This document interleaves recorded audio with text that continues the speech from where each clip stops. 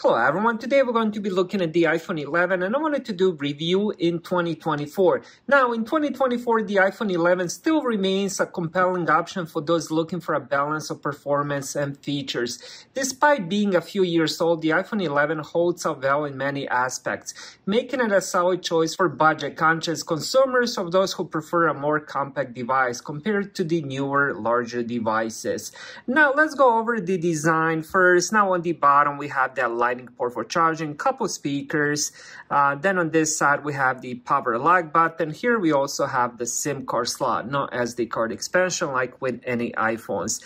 And then on this side we have that Apple's mute switch, and then we have volume rockers. Now behind the phone we have dual cameras with the flash. I decided to go with the product red. I did have the iPhone 11 in black and also had it in white, but I think the product red of course looks the best. Now when it comes to the overall design and the display, the iPhone 11 does feature a 6.1-inch liquid retina HD display with True Tone and Wide Color Sport.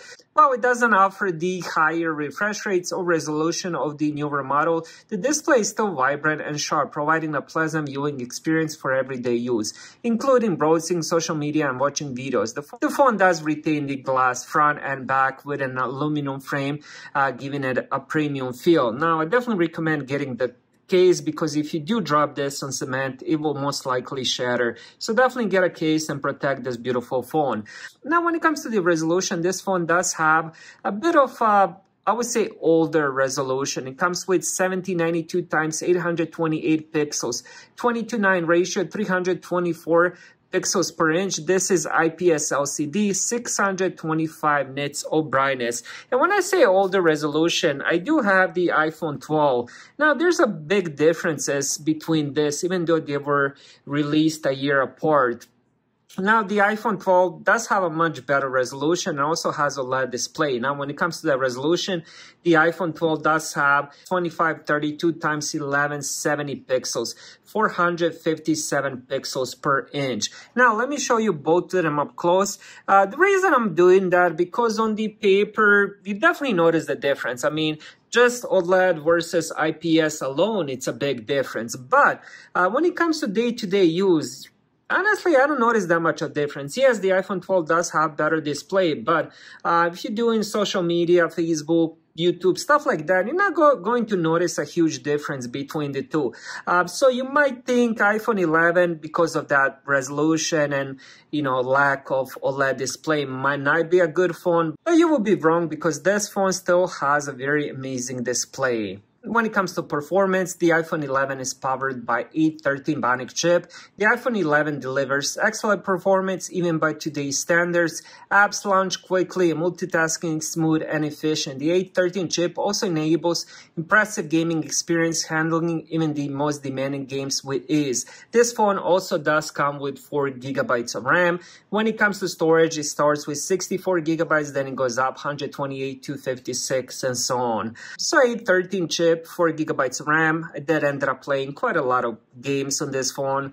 Also, I do a lot of Spotify, Facebook, WhatsApp, Pandora, stuff like that. A lot of browsing as well. And this phone performs excellent. I never ever have any issues with this phone. It never freezes, it never lags. It just has a really amazing performance. Now, when it comes to the software and updates, the iPhone 11 launched with iOS 13 and has received several major updates since then. As of 2024, it is compatible with the latest version of iOS, ensuring the users have access to the latest features, security updates, and app compatibility. I do have some of the older iPhones, iPhone XR, which is a year older, and that one received the latest updates as well. So I can honestly say it will receive at least 2 more years of the updates. Now, when it comes to the cameras, the iPhone 11 sports a dual camera system consisting of 12 megapixel wide and ultra wide lens. While it does lack some of the advanced features found in newer phones such as night mode on the ultra wide camera, the iPhone 11 still captures impressive photos and videos in various lighting conditions. The front-facing true camera depth enables Face ID for secure unlocking and supports features like Animoji and Memoji. One of the standout features of the iPhone 11 is its excellent battery life. With medium use, the phone can easily last a full day on a single charge. The 813 chip's efficiency combined with iOS optimization ensures that you can rely on the iPhone 11 to get you through the day without constantly worrying about charging. From my experience, I will get a full day if I'm using a medium to heavy use. If I'm using it just occasionally, I can easily get 2 days of battery life.